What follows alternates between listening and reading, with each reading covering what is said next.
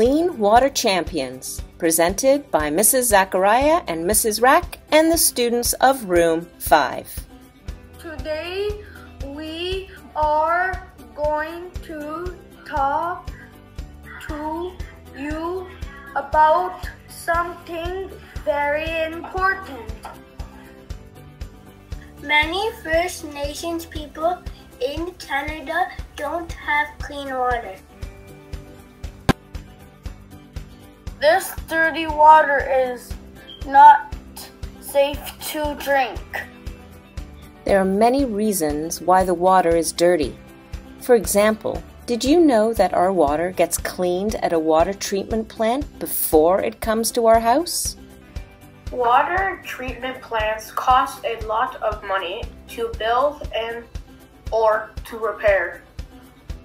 Many First Nation people do not have good water treatment plants. Some communities do not have treatment plants at all. More needs to be done to end this crisis. For example, money, time, and education. We can help and you can too. Keep listening for more announcements.